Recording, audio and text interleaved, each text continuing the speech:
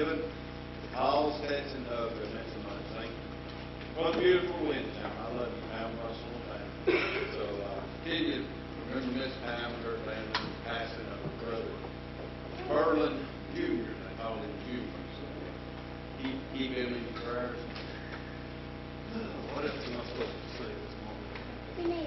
Good to see everybody come out of Sunday school this morning. I asked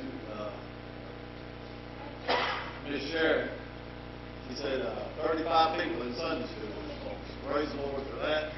We started a new class up over here. Brother Wade's teaching it. If you'd like to come, it's a parish class. And so we'd like to see it grow, good slow growth, and learn more about the Lord. Amen.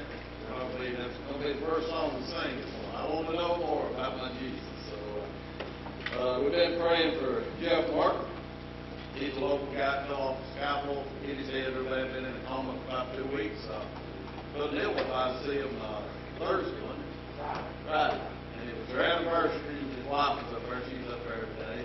But after he left, they was turning him over and he opened his eyes up for just a second. So good news on that. He's slowly coming back around. So keep them in prayers.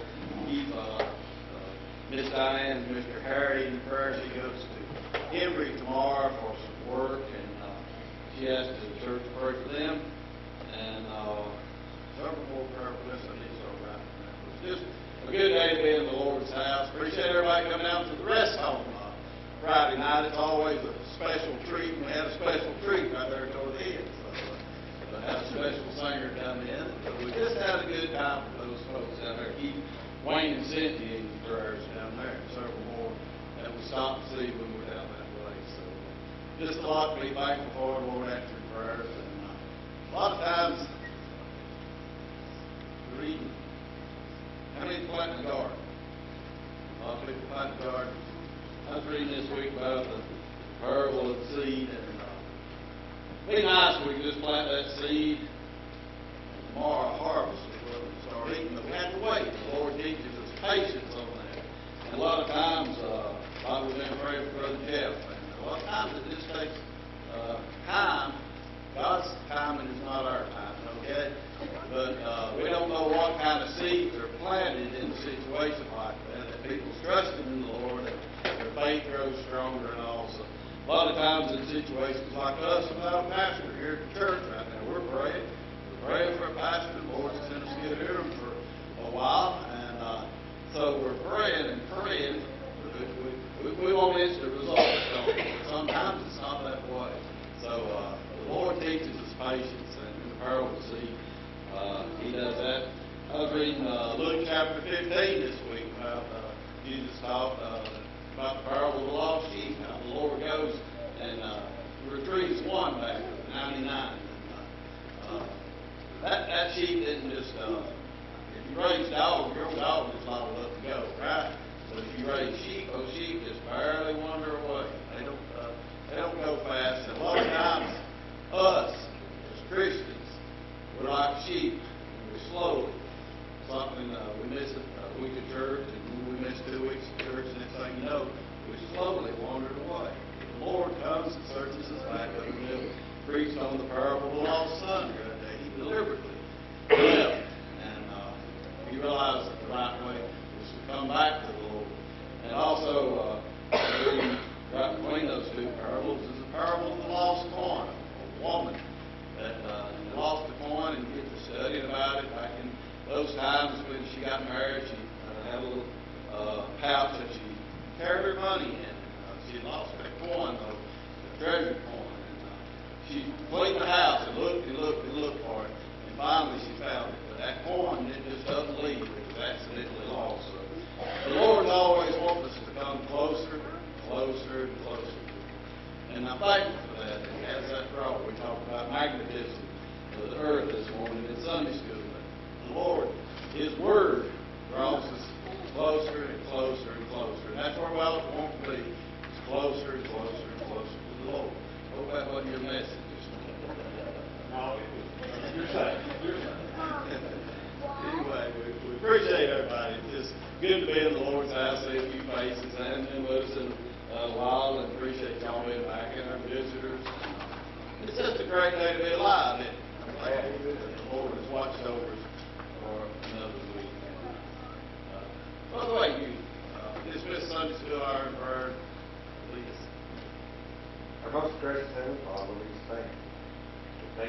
allowed us to come to your house today. Lord, we thank you for just getting us through another week. For some of us, it was difficult, Lord, but it was so nice. It's just so pleasant knowing that we can rely on your strength and on our own. Lord, we thank you just for another beautiful day. We thank you for all your creation. Lord, most of all, I thank you for your Son that I was made in your creation. Lord, how much my life has changed, how much my family life has changed. Lord, we just ask you to continue to be with us, strengthen us. Lord, help us to remember all that we learned this morning so far. And Lord, just open our hearts and our minds to receive what Brother Neal has for us today. Just, Lord, strengthen him and encourage him, bring him to remembrance all that he studied. Lord, and just help us get through this hour in a way that will just glorify you and everything that we do. Lord, we love you, praise you, and give you all honor and glory. In Jesus' name we pray. We got 2 or 3 specials this morning. No, we're not going to do a choir. Everybody can get them a burgundy book and turn to page number 6.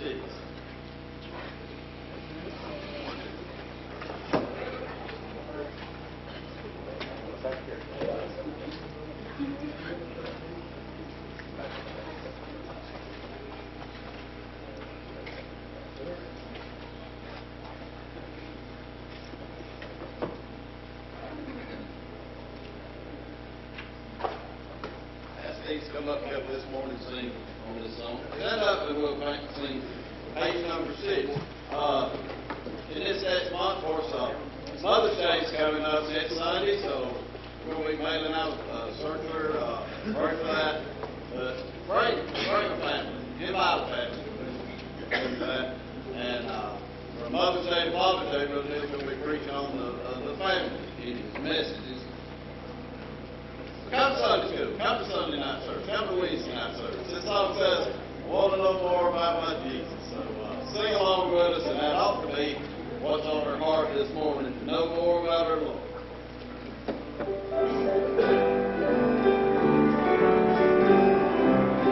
I'll travel through this world of sorrow. I know my way to glory land. I'll not turn back for some tomorrow. My trials here I'll understand. I won't know more.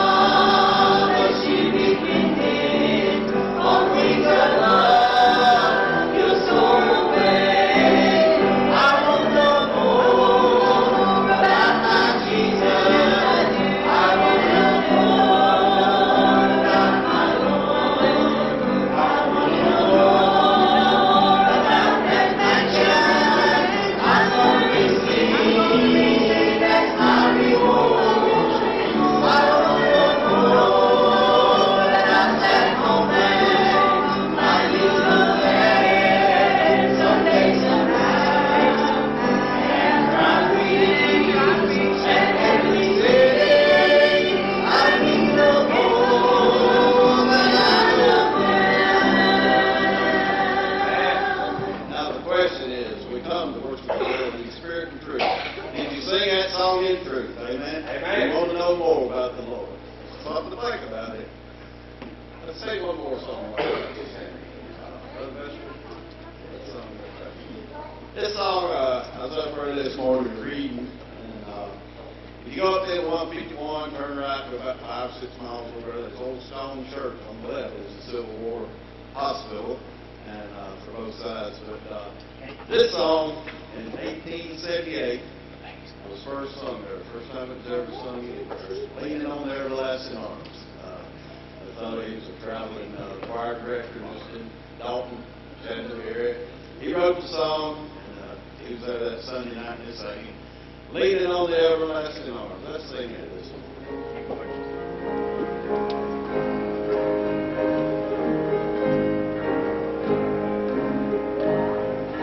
What a fellowship, what a joy divine, leaning on the everlasting arms.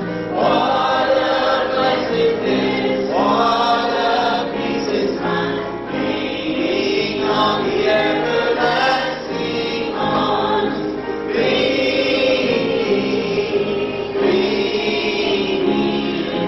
Safe and secure from all alarms.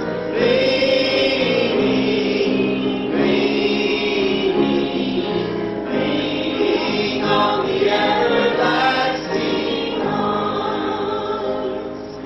Oh, how sweet to walk in this pilgrim way, leaning on the everlasting arms.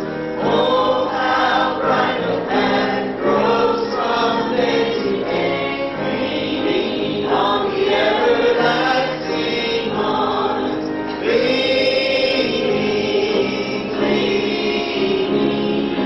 Safe and secure from all alarms. Leaning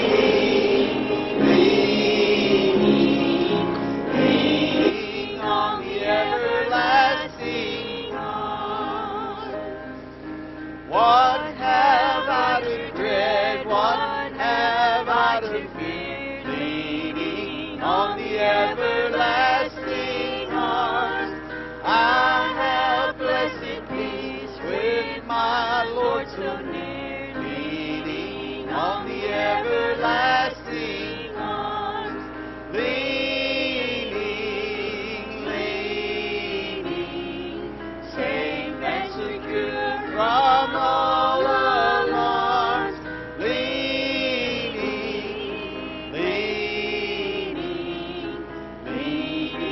on the everlasting arms. This song talks about Jesus being all in all, and beautiful song. Miss Lauren does a good job on it. But that song, it talks about, what have I to fear? I have blessed peace. Knowing the Lord Jesus Christ gives you peace and security. So pray for her as she sings this song this morning.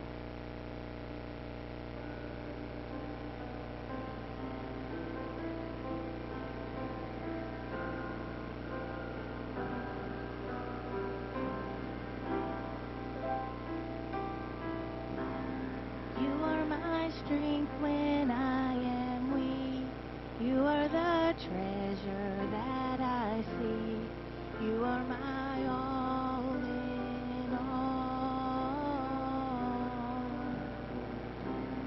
Seeking you as a precious jewel, Lord, to give up I'd be a fool. You are my all in all. Jesus, Lamb of God, worthy is your name. Jesus, Lamb of God, worthy is your name. Taking my sin, my cross, my shame, rising again, I bless your name. You are my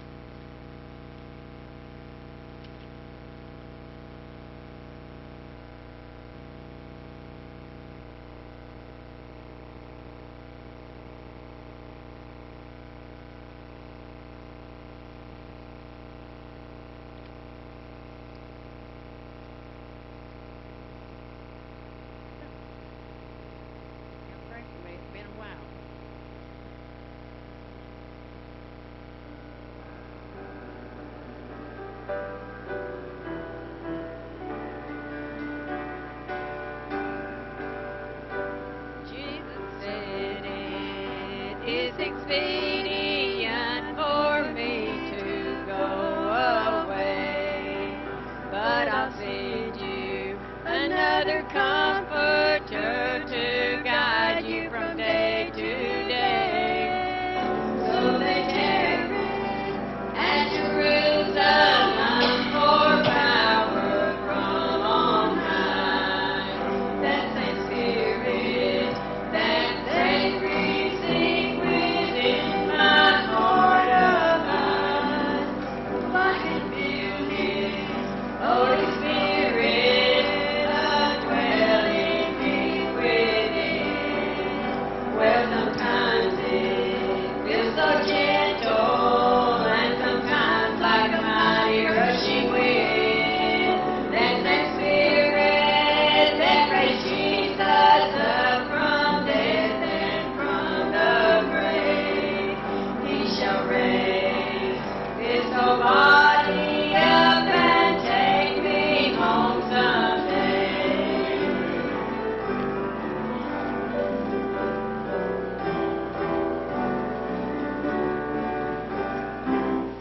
So they laid Him in an empty tomb, and they rolled a big old stone at the door.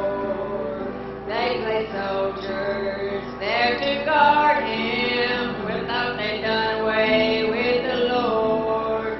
But on the third day, the stone was rolled away, and He came forth from the grave. That same Spirit that raised Jesus up will in my heart abide. Oh, I can feel His Holy Spirit dwelling deep within.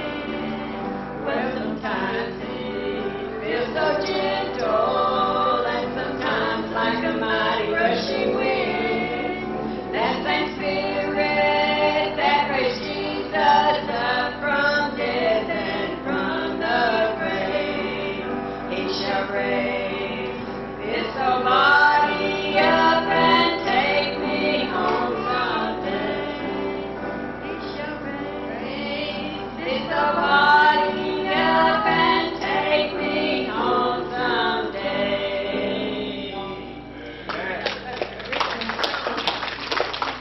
It's got the word "it" in it. But you know, the Holy Spirit is not an "it."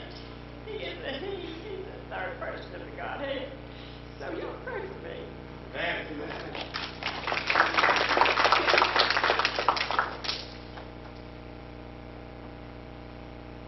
goes our bells through. You heard the bells. And I was trying to figure out where I was coming from. All right. We gave you the appetizer and the salad already. Here comes the main meal, okay? All right. You have a good day. Good morning, good Lord's house. Appreciate all the singers. Appreciate everybody coming out.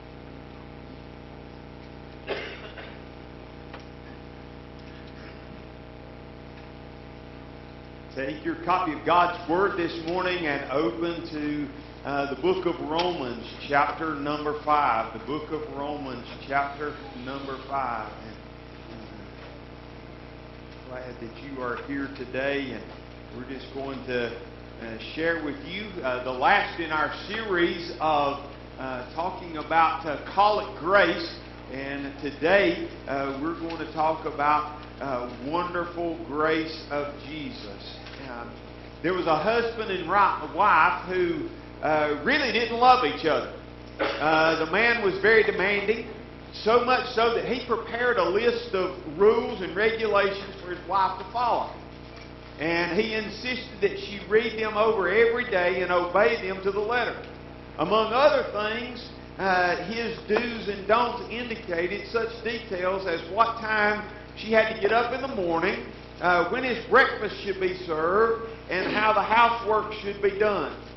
After several long years, the husband died. As time passed, the woman fell in love with another man, one who dearly loved her. Soon they were married, and the husband did everything he could to make his new wife happy, continually showering her with tokens of his appreciation. one day as he was cleaning house, or she was cleaning house, she found tucked away in a drawer the list of commands that her first husband had drawn up for her and presented to her. And as she looked it over, it dawned on her that even though her present husband had not given her any kind of list, she was doing everything that the first husband required of her anyway. And she realized that she was so devoted to this new husband that her deepest desire was to please him out of love and not out of obligation. And when God's grace takes over in our lives, we begin to want to serve him out of love and not out of obligation. And so we want to look at that today and talk about the wonderful grace of Jesus. Look in Romans chapter 5, beginning in verse number 6, and we will read from there. It says, "For when ye were yet without strength, in due time Christ died for the ungodly. For scarcely for a righteous man will one die, yet peradventure for a good man some would even dare to die. But God commendeth his love toward us, in that while we were yet sinners, Christ died for us. Much more then, being now justified by his blood, we shall be saved from wrath through him. For if, when we were enemies, we were reconciled to God by the death of his Son, much more, being reconciled, we shall be saved by his life. And not only so, but we also joy in God through our Lord Jesus Christ, by whom we have now received the atonement." Would you pray with me this morning? Heavenly Father, thank you for today. Thank you for the glory and the beauty of it. And Lord, thank you for the wonderful time of worship that we've already experienced through the songs that were sung today, and how that touched our hearts in a special way. And now, Lord, I just pray your blessings upon us as we look into your word, and we look to see what your word has to say to us today. And so, Father, I pray that if there are those who are here that maybe they have never encountered your grace, that today would be the day that they would turn their life over to you, and they would experience your grace for the very first time. Or maybe there are believers who are here that they've just, as Keith said, they've just kind of eased away from you. And Lord, today's the day that you want to call them back to yourself. And Father, that you want to just have them recommit their life to you. So, Father, we put this time in your hands and ask for you to touch it and bless it. In Jesus' name, amen. Because God's grace has the ability to transform lives, it truly makes it wonderful grace of Jesus when we look at it. So what are some important lessons that we can learn from this passage of Scripture that I believe are very important for us as believers, and even for those who are not believers, that they can say, hey, I want that. I want a taste of God's grace today. I think that the first lesson that we can uncover today in this particular passage takes us from verse 6 and 7, where that we see that grace defines us. Grace defines where we are in our relationship with the Lord. That when we look at this and we see, because Paul gives us some idea. He said in verse 6, the first part of that, he said, "For when we were yet without strength." In other words, Paul says we are helpless without the grace of God. That before coming to know Christ, we are totally helpless in our sin. Matter of fact, Dr. Stephen Lawson said this. He said the word helpless means to be totally powerless. The idea is to be weak, to be infirm, to be feeble, to be frail, to be impotent, to be sickly, to be totally unable to do anything to gain or earn acceptance with God. He said, there is nothing that we had to even contribute. we were completely helpless. If you're helpless, you're helpless. You have no help whatsoever. And so Paul says in this particular passage, he says, for when we were yet without strength. You see, he's talking about what Dr. Lawson says is the idea is that you've got somebody who is maybe bedridden, and they've been bedridden for a long time, and they can't move, they can't do anything for themselves. They are totally helpless. And when we think about our own lives, and we think about where we are in our sin, we are totally helpless. We can't help ourselves apart from the grace of God. You see, we can't do this on our own. We have to have somebody to pick us up out of the miry clay of sin and put our feet on the rock. We can't do that on our own. And so he says that we are helpless in our sin. We were without strength. And so when we look at this and we see that we are helpless, but then he goes on a little further in this. He says, in due time, Christ died for the ungodly. You see, Christ died for the ungodly. He died for you and for me, because when we are born in sin. And so not only are we helpless, but I want you to know this morning, we are hopeless. Our life is hopeless without Jesus. We are hopeless in our sin. Again, referring to what Dr. Lawson had to say about this, he said he had to die in our place if we were to have the salvation that we so desperately need. Christ died for, and I want to make a big deal out of that word for. This tiny little preposition, he says, but he says there is a world of theology in this word for. It means on behalf of, or for the sake of, for the benefit of, and in that little preposition is contained the truth of the substitutionary, vicarious death of Christ for us. He died in our place and for our benefit. You see, there was nothing that we could do with. As a 13-year-old boy, when I realized that I was lost, when I realized that I was an unbeliever, there was nothing I could do for myself.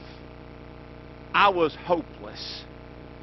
I didn't have any hope because the Bible said that I was a sinner.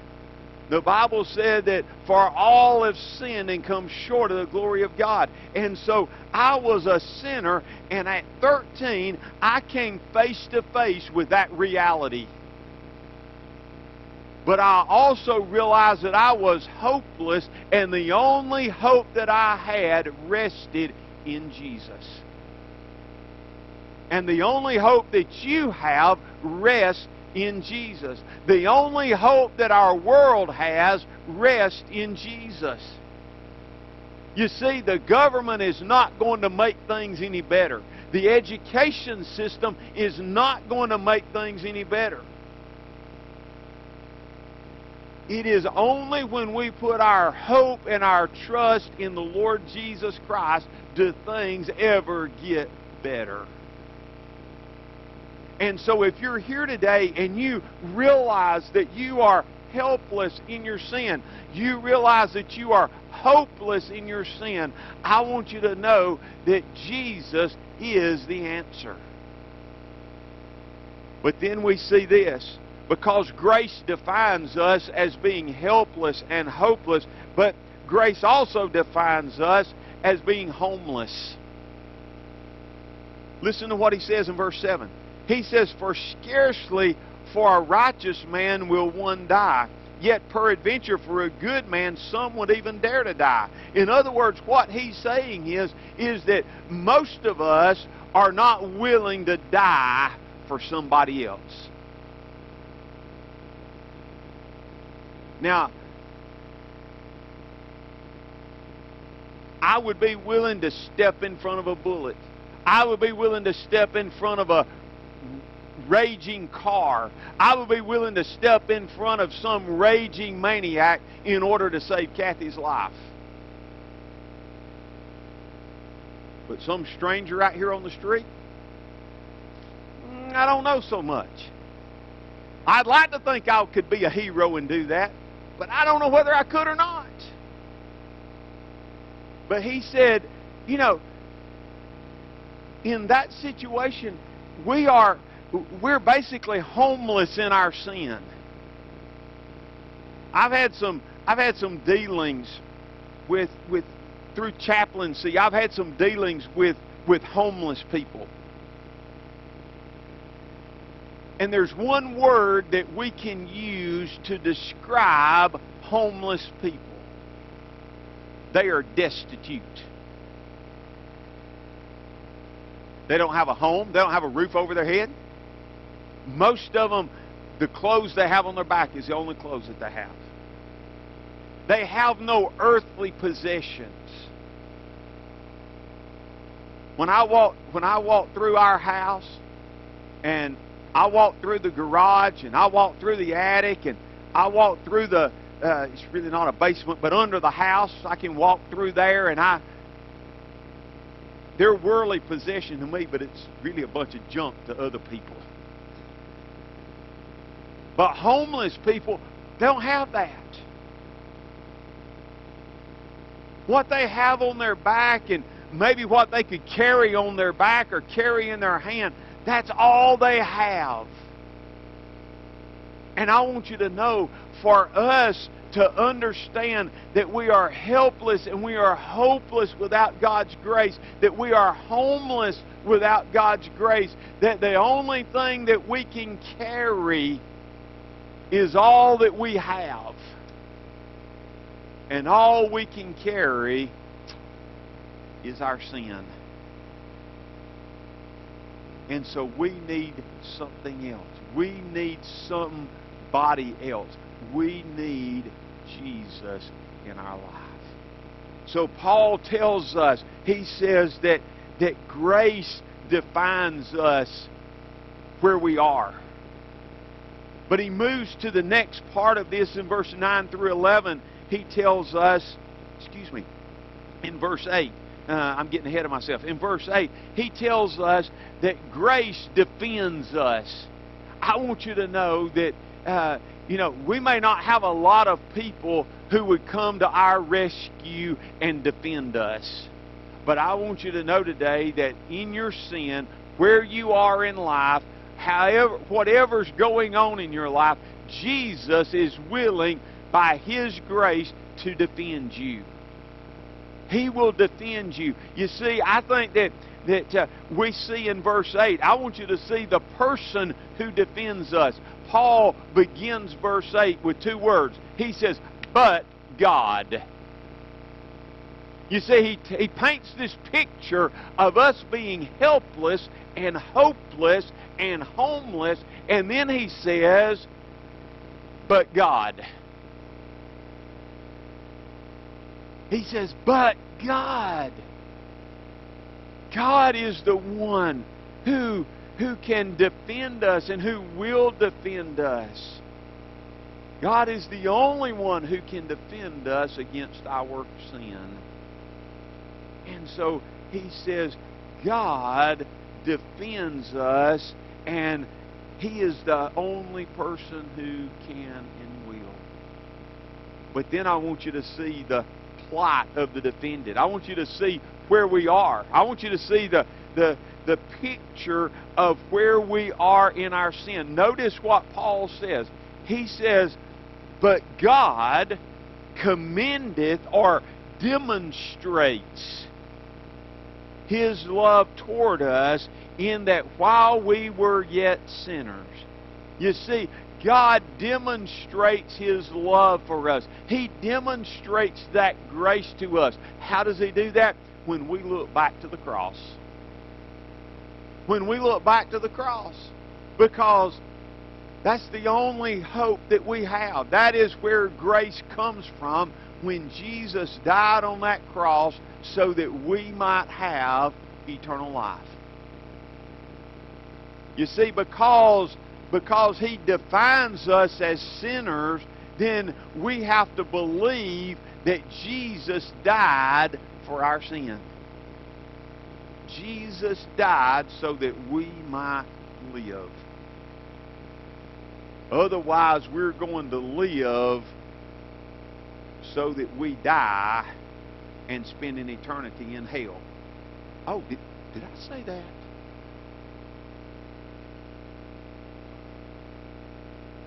A lot of people won't say that anymore. But that's the truth of it. There are only two places, two destinations.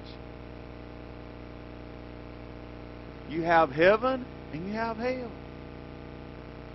And if you continue to live apart from the grace of God, if you continue to live a life of helplessness, hopelessness, and homelessness, hell is where you're going to end up.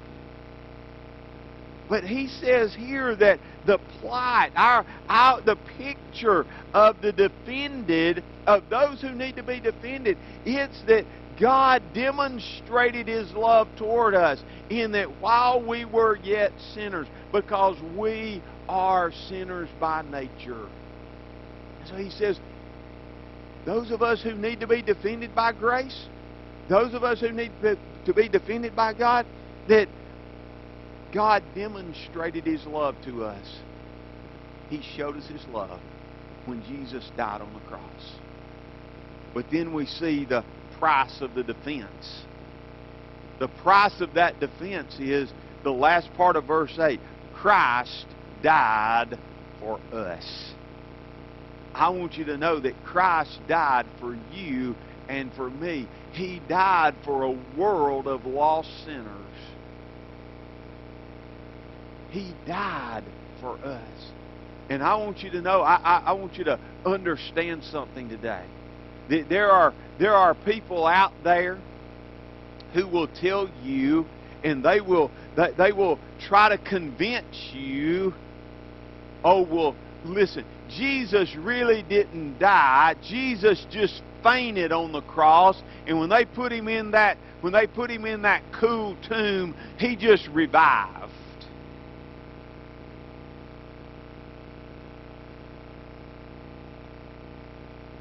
I want you to know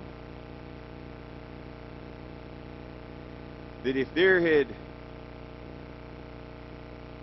been a deputy coroner at the crucifixion,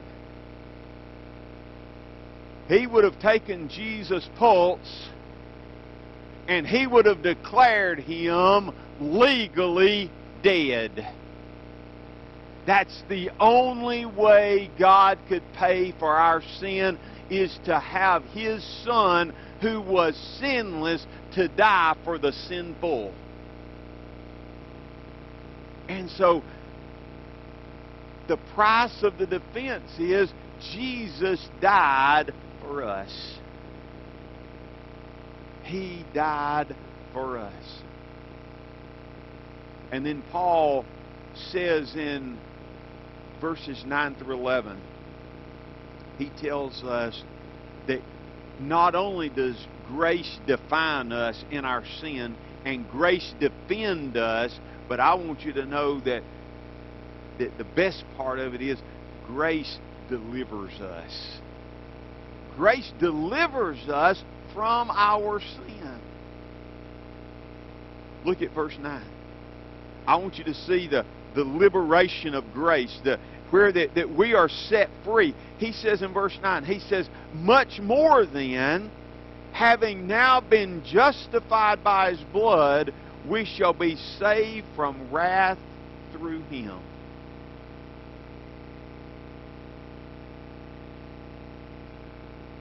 I've read accounts of things that have happened in the past where that people have been held in prison, whether it was in a war-torn country or whatever, but they've been held prisoner, and the army comes in and liberates them and sets them free, and they they cut the chains off of those doors and they set those people free and they can go about their life. Well, I want you to know that grace will liberate you. Grace will set you free. You won't have to live like some people do, bound up by all this legalism and formalism and trying to keep this law and that law, but you can be free in your grace and free from your sin. He says, much more then, having now been justified by His blood. That word justified, some of you probably have heard this, it makes us just as if we had never sinned. When I graduated from high school, my major in college was business. And back in the old days, some of y'all can relate to this. Some of y'all won't even understand what I'm talking about. But in the old days, when they taught accounting, they taught that you put something on one side of the page, you had to put something on the other side of the page of equal value. So that when you get to the end of the page, both of them end in a zero and you balance. I can't even tell you what that's called, but it had a fancy name that the accounting professor called it.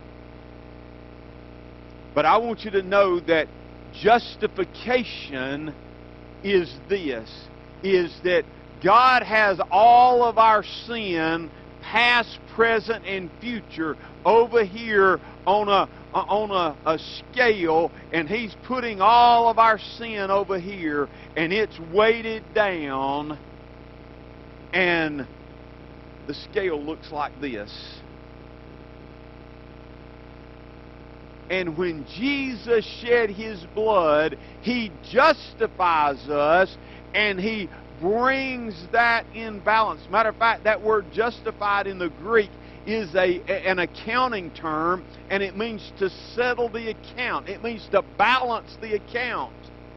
And so Jesus' blood, Jesus' death on the cross, balances the account and brings it to zero so that we have no sin to account for. But not only is there the liberation of grace, but there is the labor of grace. Look at verse 10. He says, for if when we were enemies, we were reconciled to God through the death of His Son, much more, being reconciled, we shall be saved by His life. You see, the labor that Jesus went through, the pain and the agony. We talked about last Sunday night. I shared with you some pictures that I made while I was in Israel years ago. And I shared with you the picture of Golgotha. And I shared with you the picture of Pilate's judgment hall. And when Jesus was judged there, and the crowd cried, crucify Him, crucify Him. And then they led Him out of there and down what is called the Via Dolorosa, down through the streets of Jerusalem, outside the city, up to the top of Golgotha, and they laid Him down, and they drove the spikes in His hands and His feet, and He was scourged, He was beaten, He was spat upon, His beard was plucked. All of these things that were done to Jesus was the labor of grace so that we might be justified, so that we might be reconciled, so that the balance sheet is made to balance, so that everything ends in a zero, so that we are able to live eternally. But then we see that lastly in verse 11, that not only do we see the liberation of grace and the labor of grace, but Paul ends talking about the limitlessness of grace. Look at what he says. He says, and not only so, but we also joy in God through our Lord Jesus Christ, by whom we have now received the atonement, or the reconciliation. You see, that atonement for our sins only comes through Jesus. You cannot get it by working for it, like some people think they can. You can't get it by amassing huge amounts of money in your bank account. You can't get it because of your pedigree. I want you to know that you can't experience God's grace in your life personally because of that grandma and grandpa and mama and daddy were Christians, and so poof, you're just going to be a Christian. It doesn't work that way. It doesn't work that way. Each one of us has to make that very personal decision to come to Christ, to come to know Jesus as a personal Savior in our life. And so it does not happen just because of who you are. It doesn't happen because of the right side of the tracks that you grew up on. It doesn't happen because of the church that you attend. It doesn't happen because of the amount of education you have. It doesn't happen just because of who you are. It doesn't happen. It only happens when the atonement of the Lord Jesus Christ is brought into our life. And that atonement is that His blood that He shed on the cross is applied to our life. And what happens is that He puts that blood on our sin, and when God looks at us, He does not see our sin anymore. He sees the blood of His only begotten Son, and that's what atones for our sin. So this morning, I want you to understand about calling it grace. I want you to understand today that we call it grace. It is that unmerited favor. It is that we get that we don't deserve. None of us deserve grace. But God loves us so much, He gives it liberally to those who will trust Him, those who will follow Him, those who are willing to answer that call of the Holy Spirit. Miss Patricia, I like what you said. No, He's not an it, He's a He. He, the Holy Spirit, wants to work in your life. And maybe He's working in your life right now. Maybe He is working in your life and He is bringing you face to face with your sin. He is bringing you face to face with the reality that you do not have a personal relationship with Him.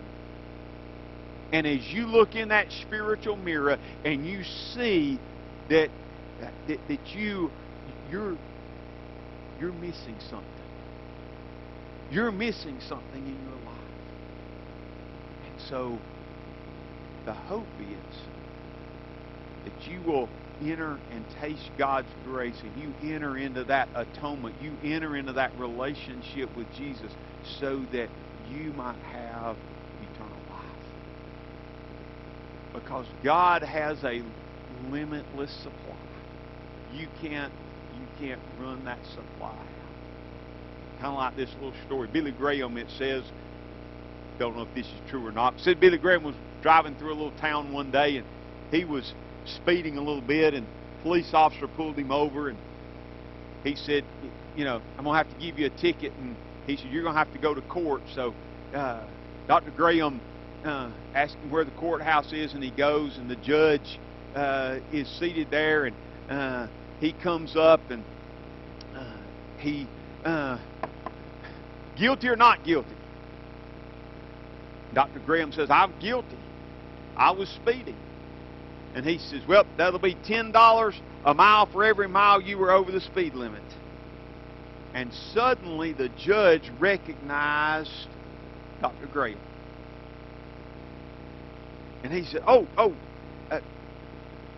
you violated the law. The fine must be paid. But I'm going to pay it for you. And the story says the judge took the $10 out of his own wallet, stapled it to the ticket, handed it to the court clerk, and then carried Billy Graham for a steak dinner. I want you to know something. In our sin, we're all speeding. And the officer Jesus is saying, you're speeding. I'm going to write you a ticket. But the judge says, I recognize you, and I want to pay the price for you. I want you to be free from this fine. I want you to be free from this ticket. And he paid the price so that we might have eternal life. The wonderful, wonderful grace of Jesus. Every head bowed, every eye closed. As our musicians are coming and they're preparing a hymn of invitation, I just want to pray this morning that God is preparing you right now to respond in obedience. That God wants you just to move. God wants you just to step out from where you are. God wants you just to obey Him today. Because it is God's desire right now. At this very moment, it is God's desire for you to come to Christ. I'm going to pray, and then we're going to stand and sing. And if God is speaking to you, and obedience is what you need to do, I'm going to ask you to step out on the first words of the first verse. Don't delay. You just come. You say, I need to taste of God's grace. Or listen, I've already tasted of God's grace, but I just need to recommit my life to Him. So we want to ask God to bless this time, and then we're going to give you an opportunity to respond. Father, as your Holy Spirit moves up and down the aisles into hearts and lives, Father, I pray right now that people have already decided that they're going to obey you today. That they're going to do what you are asking of them. And Father, that you'll just give them courage right now to step out on these first words and to just do that, because as they step out, others may step out to follow them. And so, Lord, just use us as a key to unlock this service, for you to pour your Spirit out upon us, and for us to be able to glory in what you do. In Jesus' name, amen. As we stand together and we begin to sing. Come on.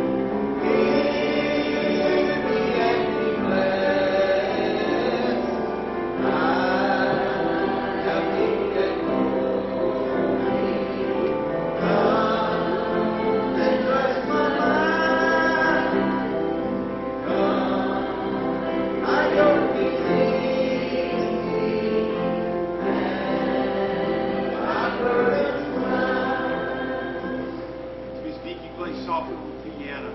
Maybe you're here today. Maybe you've already tasted God's grace. But maybe you are just burdened down because of something that's going on in your life. You're just carrying a burden. God say, come unto me. I want to relieve you of that burden. As we sing this next verse, if you're carrying that burden, whatever it is, would you just come today and just kneel here at the front, sit on these pews at the front, and just unload that burden? Just give it all to the Lord today. Would you do that? Would you just come unto Him and unload all of that before Him today as we sing? Are you disappointed?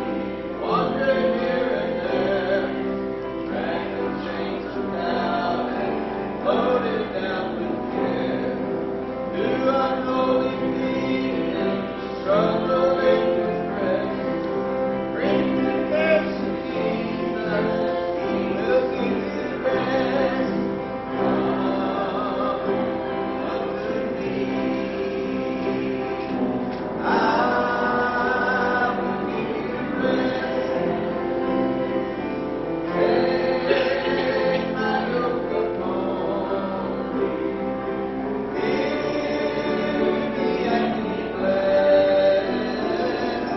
I am weak and holy. Come and trust my mind.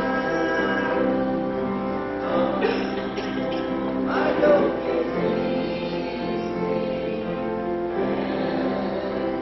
burden is light.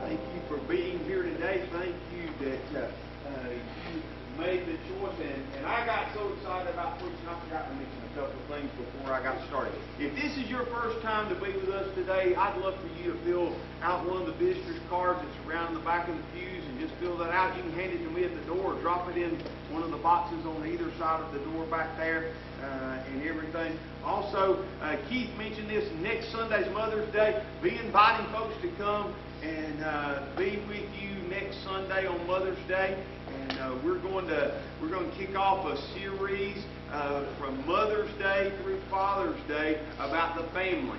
And so I think that the family is under attack, and so we want to try to just share with you some things about what God's Word says about the family.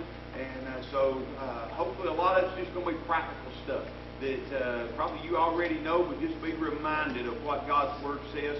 And then last week I challenged you at this coming Sunday would be a good time to do this. I challenged you with saying, let's have 5 new families come and be a part and connect with us here at Waterville. So be working, praying about that, working on that, and invite those folks to come and be with us in the days ahead. Okay? All right, Brother Keith.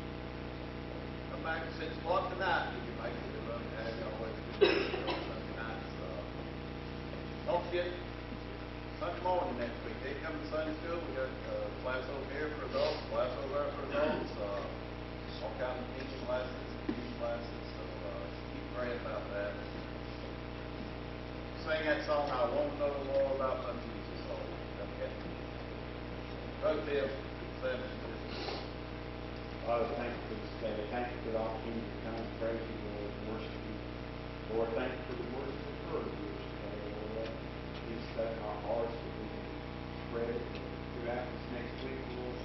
Lord, we just pray that you touch all the prayer requests mentioned in Sunday school and here, Lord, that you just hold each and every one of them from you, Father. We just pray that you just lead out and direct us. Find us, Lord, good.